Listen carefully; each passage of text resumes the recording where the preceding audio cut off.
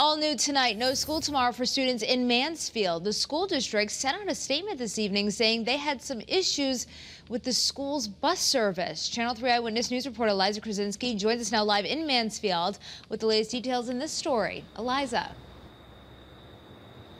Hey, Stephanie and Aaron. Yeah, tomorrow, pre-K through 8th graders will not have school here in Mansfield. This is because the school system saw some unacceptable issues with their school bus company today. Now, the school bus company is M&J Buses, and according to Superintendent Peter Dart, issues today included getting kids to and from school in a timely manner and communication. He says by canceling classes tomorrow, they'll work to resolve those issues by working out those kinks with the school bus routes, making sure all students have accurate bus assignments and clarifying communication exceptions through expectations with schools and families.